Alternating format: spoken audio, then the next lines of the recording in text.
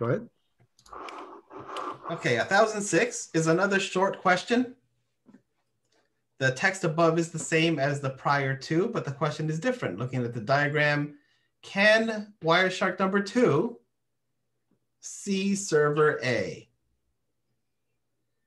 Can Wireshark number 2, which is seated here, can it see any traffic from server A?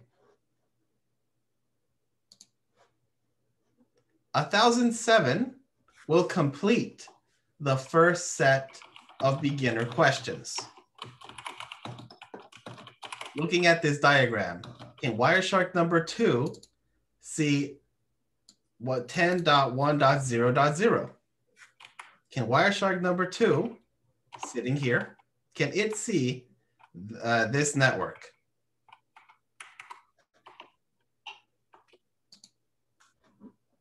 Now, like I said, the idea is the beginning and the intermediate groups are together.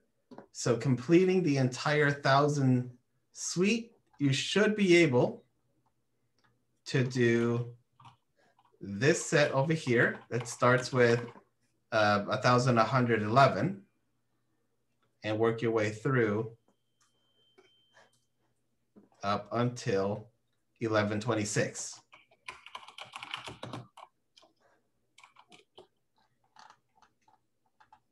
So this first set of 7 questions tie with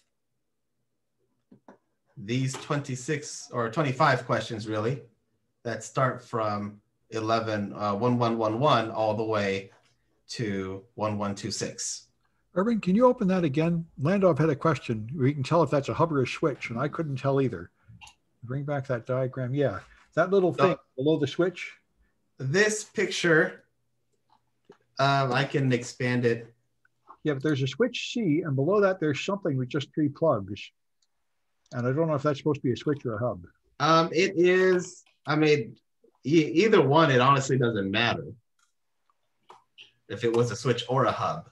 Actually, I guess you're right. It doesn't matter. Okay, fair enough. It actually doesn't matter. Good, whether okay. It's a switch or hub.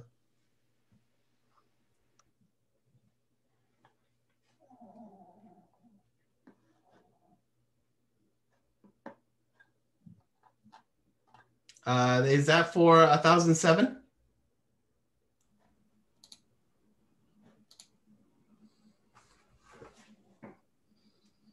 $1,006.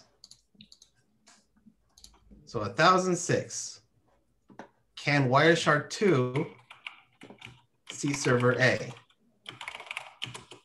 And the answer is no, it cannot. Yep.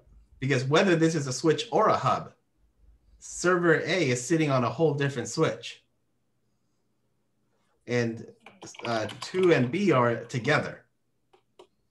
So no matter what traffic is flowing in and out of server A, it won't be seen by this because of this switch or this networking device.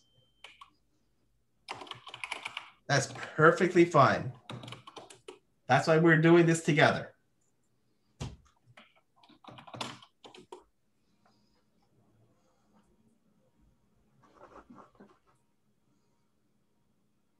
Shall I stop recording that one?